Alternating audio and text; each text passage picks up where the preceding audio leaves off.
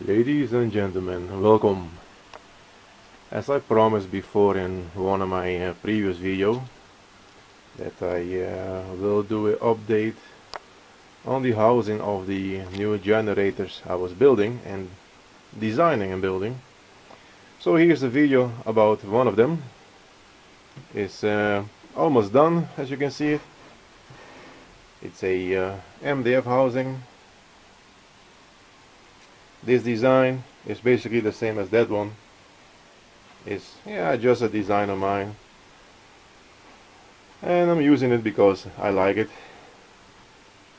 And here I'm using one of my long shafts I have. As you can see, I have on it now. By the way, these two rotors here, and this is basically a flywheel in the middle.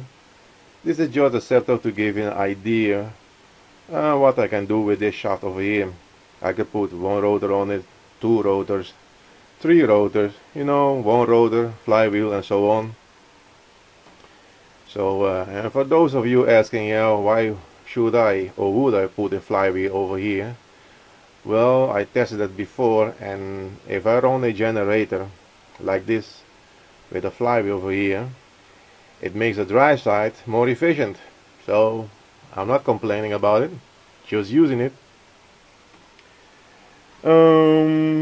Yeah, there's not much to say.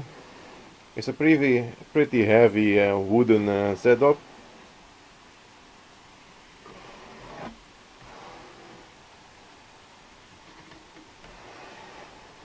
All the sides are all the same, nice balance everywhere.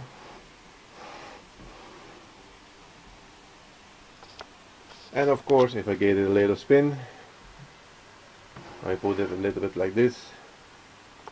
As you can see, it is spinning very smoothly, and it would spin for a pretty long time, so that's always a good thing.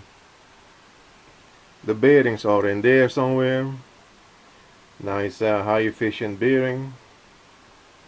12-pole rotor. Well, let me stop it. 12-pole rotor, rectangular magnets. This one is perfectly the same as this one. Both are the same, like twins. I have now, like I said, it's just a setup to give you an idea. So now the idea is to test some coils in it like this, and with North Pole and South Pole, or South Pole and South Pole, or put it in such a way that I can use these two rotors as a 24-pole rotor.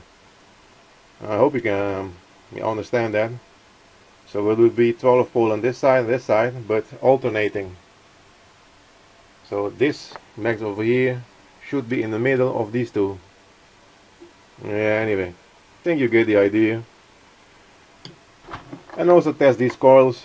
And of course the gap is now much bigger, but that doesn't matter, because as you can see, I have a lot of spacer in there. I have here also a lot of those spacer which I made. All are aluminum spacers. Also these types. I have also these types. All kinds of spacers. And there is something like a little bit of gold, but it's not gold, it's just brass. Spacer also. So for a coil as this, I will adjust the gap, and maybe also remove the flywheel. Depends, on what I feel at that moment in time. So we'll be starting soon with testing this. Give it just a little spin. Let me give it just a little bit more spin, so more exciting when it's running a little bit faster. So yeah, like I said, just a little update on this one.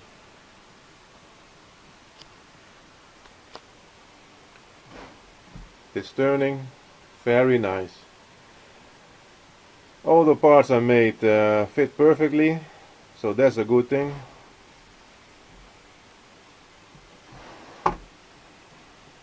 Let me think, did I forget something? No, I don't think so. Anyway, as always, hope you enjoyed it, this small update, and thanks for watching.